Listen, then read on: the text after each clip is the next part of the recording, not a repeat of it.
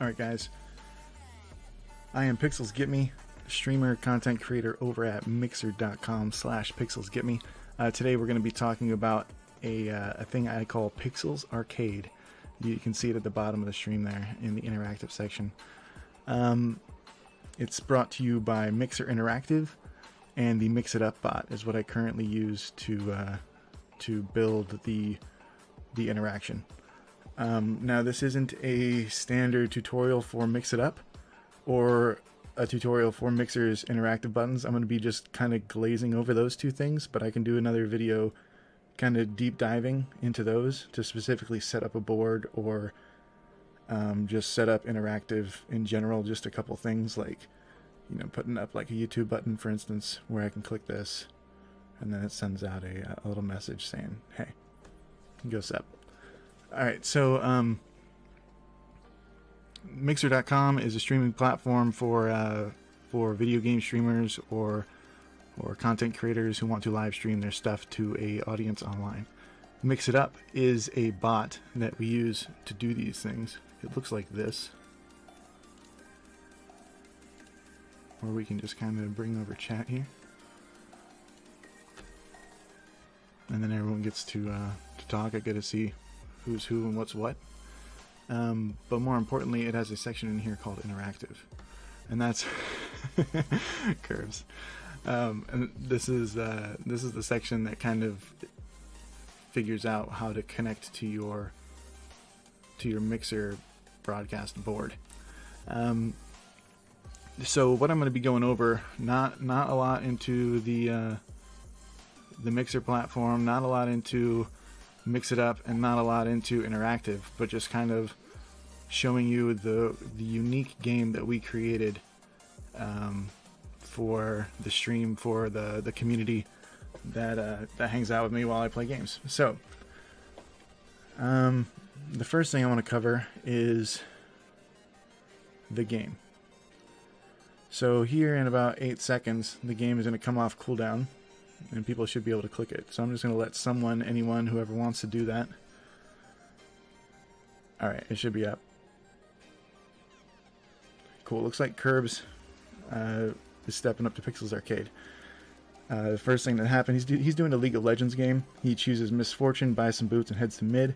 He jumps in the jungle real quick, snipes some minions for cash, and heads back into the fight. And the match was going well until the opposing team got geared. Might be because Curbs just fed them 3 times. Ouch. And then after some epic engagements, Curbs rallies the team and pushes mid. Enemies drop one by one. The last enemy waits at the core. Core down and pentakill to top it off. 7 tickets. And then he got a bunch of tickets. Nice job, Curbs. That's how you play the game. Well done. Like, how about that for a demo, guys? He clicks the button, he completely crushes the game, gets the highest score possible. Thanks, Curbs. Alright. So that was one game. The other game we have is Fortnite. I'll be covering the Fortnite game. and we'll talk about how that works. So the first bit that I want to talk about is Mix It Up. So once you log into Mix It Up, you're going to have a bunch of different menus here. The one we're concerned about right now is interactive. So go ahead and click interactive. Up at the top, you'll see that I'm connected. I'm going to disconnect the board for a moment just so we can see how this works. So right now, if I were to log in to Mix It Up bot, I wouldn't have any default arcade boards set, but instead you're going to see some different things that they have MixPlay Interactive for Fortnite, for Call of Duty Black Ops 4, Realm Royale, yeah, PUBG, and then there's some other games that also have it. But if you go into Mixer Labs, which is this button right here, you actually get to open up a separate window specifically to build your own MixPlay project. Okay, so if I go up to MixPlay project up at the top, we're gonna have a unpublished thing that's only accessible by me at the moment, called Pixels Arcade Games. If you don't have one, you can click the plus and build one and just call it whatever you like. Streamer Guys Arcade Games or whatever, right? The first thing you want to do is you want to go up here and click the build tab, and then it's going to kind of show more than likely an empty grid for each type of device. We have large grid, medium grid, small grid, you're going to just see a blue grid, and you're probably not going to see a ton of buttons over here. This is just how my board looks, okay? Alright, so the first thing we want to do probably is add a control. And I add a control called a button. And you just name the button whatever. Let's call it Arcade 1 or something like that. Whatever it is you want to call it. It'll show up later in Mix It Up if you do this correctly. So if you add this, add some text, you click add, you add a button, you should have it listed here now. Now you'll drag it onto the grid. So for instance, Pixels Fortnite can be dragged onto the grid right here. Actually, that's not the one I want to do. Yeah, I'm pretty sure that's the one I want to do. But if you click Pixels Arcade Fortnite, you'll see the expansion. So the text says Insert Sparks. You're able to add all these different things. So definitely before you drag it over, you should probably take a look, make sure it has the right colors, make sure it has the right text. If you want to add a background image, like I did for my arcade machines, you can add an image and then do an imager link. That seems to work pretty well. There's a lot that changed as this arcade became a thing. So definitely, you know, experiment. I would even venture to say make a button that says button, put the text as click button, and then set the spark cost at 1 or 0, maybe 1, and then just save it and see if it works. So once you have a button, and feel free, you know, it's YouTube, so pause as needed. Once you have a button, you should be able to click up here and click save. And this will save the entire experience. Once it's saved, and it'll give you some sort of prompt, toast in the bottom saying, hey, it's saved, good job. Then you'll want to go back over to the Mix It Up app. So in the Mix It Up app, you can select the arcade games that you want.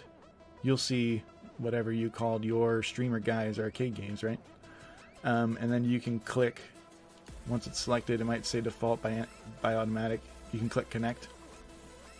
It might take a second to reconnect to the screen, but you'll see on the stream down below that you have your MixPlay application back up. And because I kicked the bot, boom, people have a chance to play again. Alright. So that's the first bit. Mixer Labs, buttons and layout. Now Mix It Up. Okay. So now we're talking Mix It Up. This is kind of tricky, but don't let it overcomplicate itself. All right, I've made a very complicated game out of this with no code, and it can be kind of convoluted, but it makes sense to me. So if you guys figure out a different way to do this, all the power to you. Fantastic. So we have a button here called Pixels Fortnite. It's a button, it costs 75. It's from the arcade board, or it has the arcade cooldown, which I'm not going to talk about cooldowns. We can talk about that in another video. But if I click Edit Command on Pixels Fortnite, right now you might not have a command on yours at all, okay? Which is very possible. That's completely normal. You'll have to add everything as needed. Definitely experiment with these usage requirements options up in the top. I don't know what it's going to... I don't know what the defaults are now, since the bot's been updated many times, and they've even overhauled Interactive a little bit since this was created. So it might not have everything, but let's cover the actual order of events. Okay, so in the event that someone clicks the Fortnite arcade button, what's going to happen is a string of events. All right, the first thing that's going to happen is an arcade entrance event. Okay, so this is just a quick, you know, image from my computer. You can put it from Imager as well if you like. Set the width, set the height. You can even test this individually. Let's go over here and let's minimize that real quick. If I just click play on this, it's just going to make the arcade show up, and you can keep playing it if you want, just to, as you're moving the values back and forth, the position from the left or the position from the top. I do an advanced toggle on this and do a percentage just to kind of get it right in the corner of the screen where I want it. but you can just keep moving it. As you move the settings, you'll see it pop up in a different place. Another thing on this is I put a duration of 24 seconds. Again, this is totally up to you on how long you want to make this exist in this spot, okay? Because I probably had it at like a minute at first, and then I realized the game doesn't take a minute to play, so then the arcade is just sitting there on my stream for 35 seconds waiting to go away. And then you can mess around with the animations as well. So I have a slide in up and then a slide out down. The visible animation is something that happens in the halfway point. So at about the 12-second mark, the Fortnite arcade kind of shakes, you know, like it's being played. And that kind of goes with the future command down here, user entrance, where we're going to also have that visible animation happen. So it looks like the person's actually hitting the arcade, you know, like playing the arcade. Just a little bit of animation to kind of spice it up, you know. So the first thing, we have an arcade. It pops up. Next, we wait a second. So this is just a wait command. To add all these commands, you just need to go into the bottom. You should see a blank screen. The first one is an image. Let me see real quick. It's an overlay. Images and videos. So that's how you throw an image onto the screen. You just do add overlay, and then you can kind of set the parameters that we just saw in arcade entrance. If you want to add a wait, you just go down here and you add the command wait. All right, and then we wait 1 second. So the arcade pops up. A second later, a user pops up. This is again another add a new command, image, overlay, video type deal. So you select image, and what we're using is a mix it up variable, and this is like as deep into programming as we go, okay? But $user avatar is actually the person who clicked the arcade. Whoever interacted with the button is $user avatar. And we're just going to click that, and that flings me out onto the screen. Alright, so I'll be right there next to the arcade. Again, you can do this advanced screen position and kind of slide it left and right as needed to kind of get the user right next to the arcade. There's that visible animation. I did a ta-da, and that kind of makes him shake up and down like he's playing the arcade. He lasts 26 seconds. So he comes out, the arcade comes out, the user comes out, plays the arcade game, the arcade disappears, and then the user runs away, just like that. Pretty smooth, but it takes some time to kind of figure out how many seconds each command is, okay? And definitely, you know, trial and error. It probably took me a couple hours to kind of get everything the way I want it. Then we have another wait of 2 seconds. Now we start getting into the chat commands, and the chat commands are also not just chat commands, but they're often action groups, because we want to randomize the game. We don't want it to be the same thing every time someone plays, right? Because it's kind of boring. I think this adds some flavor to it.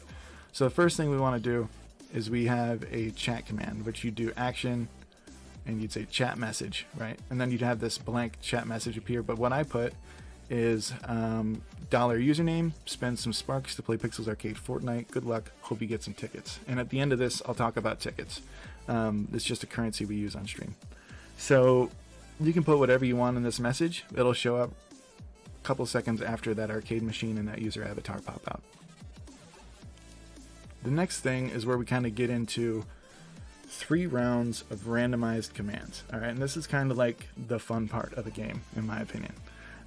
Because you get to write, you get to do some creative writing, you get to make it a little bit suspenseful, you know, throughout. When I made the Fortnite game, I definitely upgraded it when I made the League of Legends game, because I even added bonus tickets if they did something really exceptional in this randomized section. So we have the action group drop in, the action group loots, and the action group fights. And this is with a 3 and a 4 second wait kind of between the two. Kind of adding a second of wait between each one kind of adds a little second of suspense too. It felt like it was smoother experience like this. So let's take a look at all the action groups. This is where it gets kind of crazy, but just bear with me. Fortnite drop-in. Alright, so the first one is Fortnite drop-in. This is an action group, so you can get to the action groups by going back over into the actual Mix It Up core bot, and you can go into a setting called action groups, and you'll see that I have a bunch of action groups. I have a Fortnite drop-in, a Fortnite loots, a Fortnite fights, and that's in the same order that the bot does its magic. And then at the end we have Fortnite outcome. We also have some action groups for the ticket payout. We have a little bit of action groups down here for the League of Legends game. We have the hero pick, we have stage 2, stage 3, and then we have a LOL outcome. And this is kind of like the order of the bot, how it goes. Besides that, I think that's all I'm going to cover on that. All right, so let's look at the first command in here called drop in. So on drop in, we have basically, I did like an alliteration type deal for the zones in Fortnite, and I might not even be updated right now because like Fortnite's on season something and I don't even pay attention to the map anymore. I don't actually play Fortnite. I just set up this arcade game to troll people who really enjoy Fortnite. Anyway, so the first thing I have is chat commands. So these are all just chat commands for the different zones in the game. The important thing up here for this action group is that you click this button in the top right, this toggle, and that's run one randomly. So it's not going to go through all 6 of these instantly. If I turn this off and click play, it'll just show all 6 different landing spots, and you'll be like, what's going on? How'd you land in 6 spots? So if you run one randomly, only one of these happens. Random isn't always entirely random, we've found. Some people, they found that if you do the same thing over and over, you'll see the same results. But I did see also that Mix It Up app did do an update on their random. So maybe the random's going to be a little bit more random. I don't know. Because there's no such thing as random, right? When it comes to computers. So let's talk about the different drops. So we have $username plummets toward Paradise Palms, $username targets Tilted Towers for the landing spot, username tumbles down to Tomato Town, username sails down to Shifty Shafts, right? So we run one of those, and there's a couple more too, but we run one of those, and then we wait 3 seconds, and then we do loots, right? So let's open up the loots action group. So we have the loots action group. There's several different chat commands that can happen here. All of them are run one randomly, okay? We have $username finds a crate with an epic scar and some shields. $username takes out a couple guys and gets some decent loot. $username finds a chug jug, chug it. You know, just says some random stuff, and this shows up in chat when you click the arcade machine, okay? After this command runs, we wait 4 seconds, and then we open up the action group fights.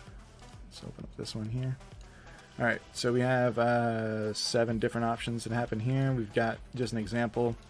Username runs furiously to the next zone.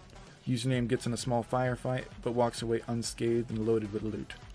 Username farms some more materials, something like that, right? So some of these games, it'll just be a guy farming materials, and then he'll farm more materials, and then he'll die. It's just kind of entertaining like that.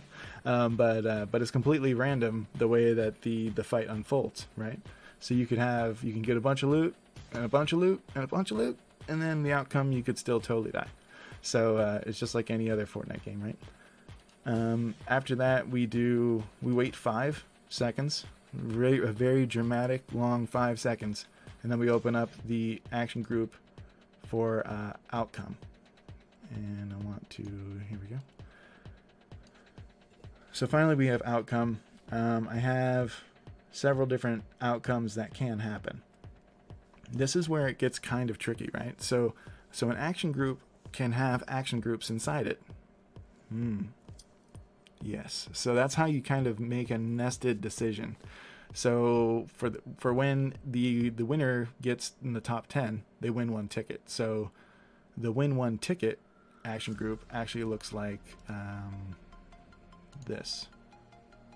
A chat message, wait 4 seconds, another chat message. So we have username runs out of ammo and materials as the top 10 standoff in a messy finale. First to die, nice try, better luck next time, 1 ticket. You wait 4 seconds, and then we give them a ticket. Exclamation mark, ticket add, $username. And then they get a ticket added to their currency on stream. pretty easy, pretty simple.